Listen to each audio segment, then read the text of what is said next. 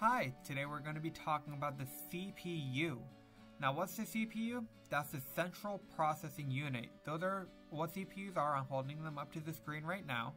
That's the back plate. They're little gold circles. That's where the pins will align from the motherboard, but that's for a different video. Now, what's a CPU? The CPU is the centralized processing unit of a computer. It's basically where all the instructions from the different components come together and then it gets told what to do. It's kind of like the engine to a car. You can have all the different parts of a car, the drivetrain, the transmission, the wheels, but without the engine, they don't know what to do.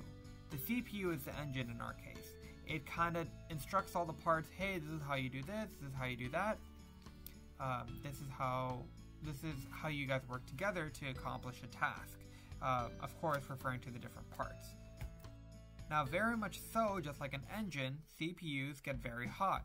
So we have this thing called thermal grease or thermal paste, as I'm holding up right now. It basically helps the CPU cool down, and we're going to get more into CPU cooling in a different video. CPUs get very hot because of how much instructions that they're taking in, and because of their extreme temperatures, we need ways to cool them down. Of course, we'll get a little more into that in the video about CPU coolers, but let's talk more about the CPUs in general. Now we're going to go through a very quick preview of the chip series. Intel has the i3, i5, i7, i9.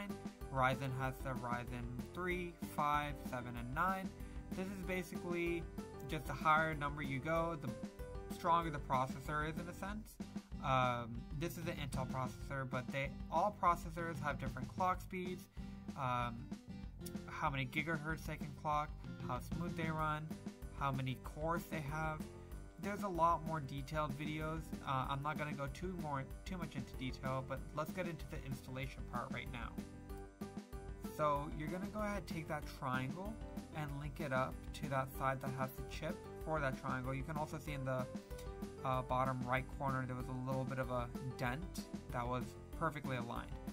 Now make sure that you get the clamping mechanism down and holding the CPU properly so that it's secured and all the sockets are properly in place.